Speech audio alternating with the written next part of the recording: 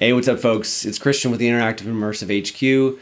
I got a video today where we're going to dive into MegaLights in Unreal Engine 5.5, how to set it up, and then a really quick overview of how this could help us with our workflows as creative technologists. So let's get into it. So getting started here, we're going to go over to the Epic Games launcher and go under the library tab.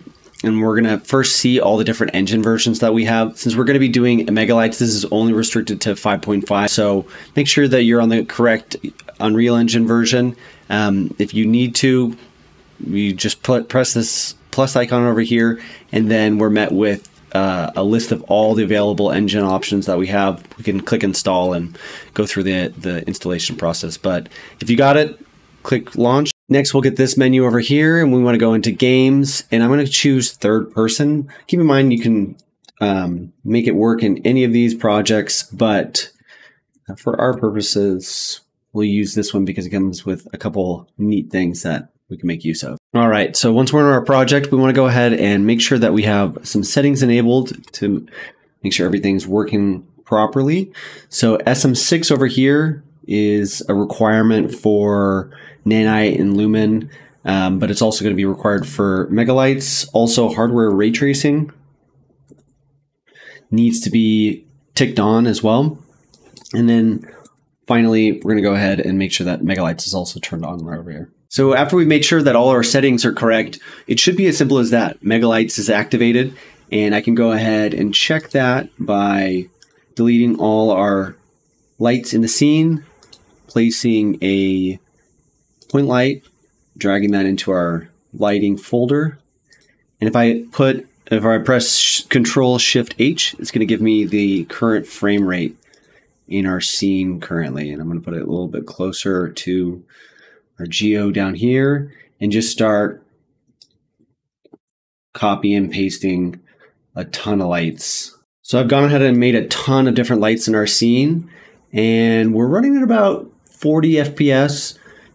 If I go ahead and click Control Shift H, I can bring up and back this FPS counter, but we can find out how much heavy MegaLights is doing. If we bring back up this panel under project settings and turn it off, we're getting low 20s, and I'm also getting an error artifact or an error message, and UE is not happy with me right now. So we can already see the huge boost to frame rate that I'm getting when I have this many lights in the scene.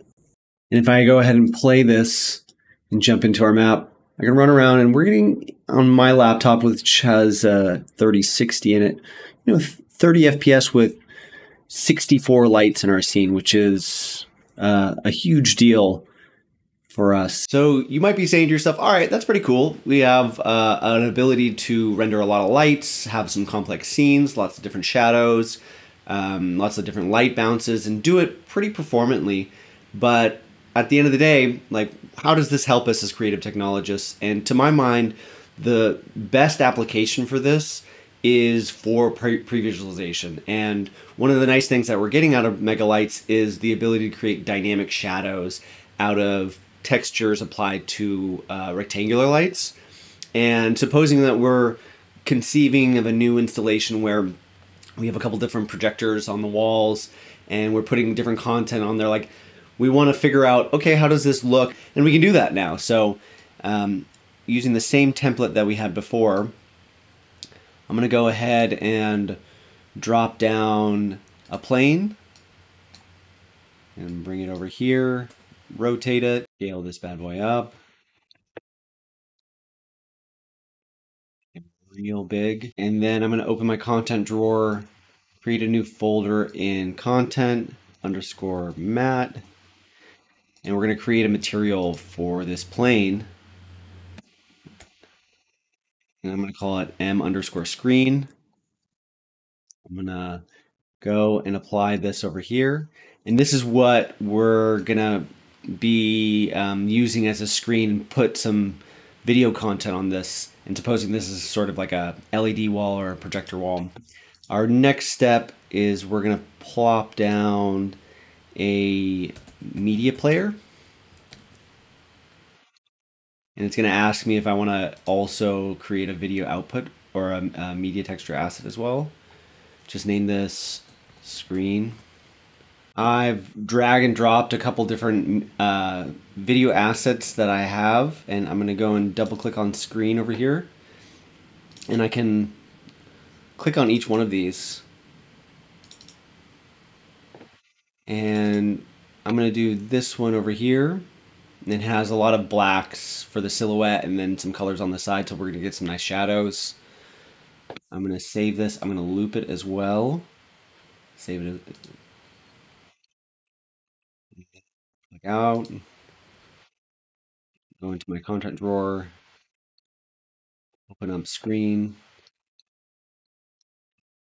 Drop down a texture sample.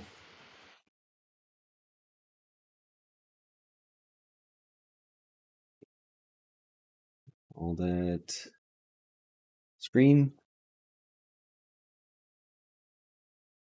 video here. And I can just plop this guy in here and then put him into the emissive color as well. If we want to control how bright the emissive material is, we put this into a multiply node over here.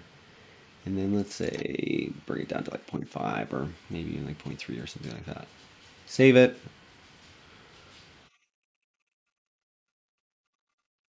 Click out. We need to rotate it 90 degrees. And then we need to plop down a rect light right over here. Make sure it's pointing the correct way outwards from the screen. And we're gonna adjust the source width and the source height, and we want to also put the same screen video over here as the texture of the area light. And then our last step is to open the level blueprint, drop down in the begin play,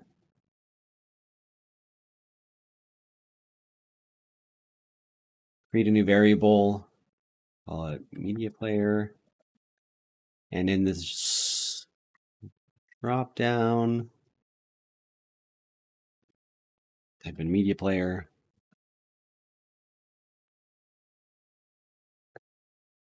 Find this and then have an object reference.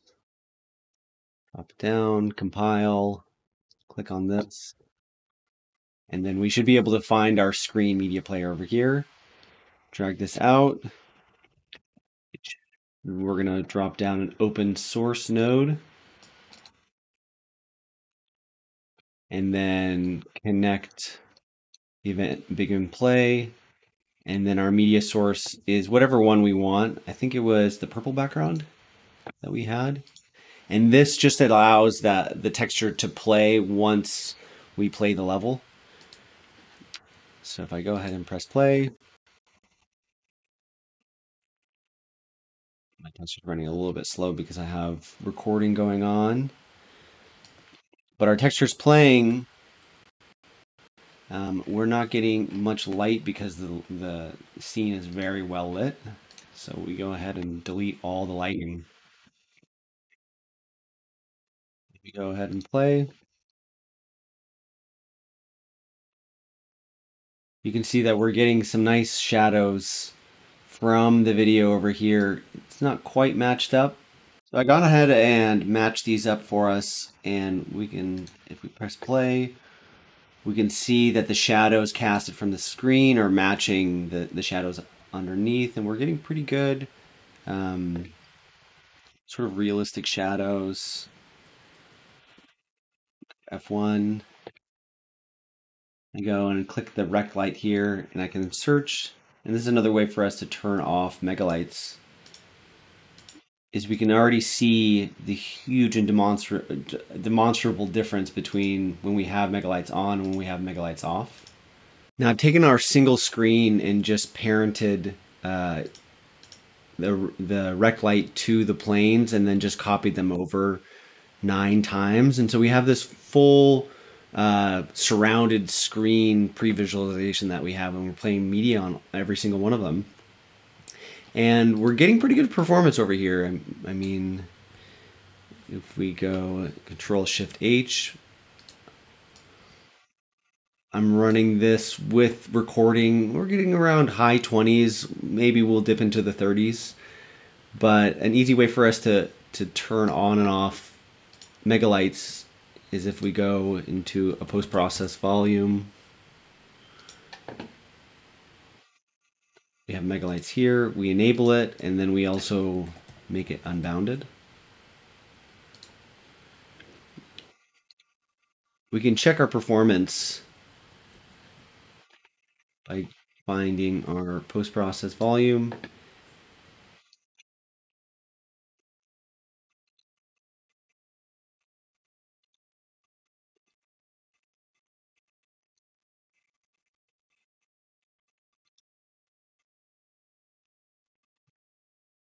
It looks like we're getting, not much. We'll get a couple extra bumps in frame rate, maybe 2 or 3 if we turn it on and off. But we're getting a good amount of quality difference between the non-MegaLights and the MegaLights, where we're getting much softer shadows, whereas I turn it off, we're kind of getting this hard shadow look over here. And if I move around, we're dipping a little bit farther down, whereas I turn it back on, we're holding pretty steady to that kind of high 30 frame rate. So ultimately, it seems like the most gains that we're getting with MegaLights and the new additions of 5.5 to Unreal Engine is we're getting better quality shadows when we're trying to do pre-visualizations like this. We're also getting a huge performance boost when we're getting upwards of 20, 30 lights in a scene. And this is a really exciting thing for us as creative technologists, because it allows us to take advantage of visualizing a scene more, or creating that much more high fidelity, realistic environment. So hope you guys enjoyed it, and see you next time. Hey folks, thanks for watching. If you like our YouTube content, I highly recommend you check out the Interactive and Immersive HQ Pro. The HQ Pro is the only comprehensive educational resource and community for immersive design, touch designer, and creative tech pros. In the HQ Pro trainings, we cover almost any topic you can think of, and we go way more in depth than we do in our YouTube tutorials. We have a private group where Matthew Reagan, myself, and our other industry veteran and pioneer teachers answer your questions every single day. If that sounds cool, click the link in the description to learn more. And if you enjoyed this video, hit that like button, and don't forget to subscribe for more free touch designer and immersive content.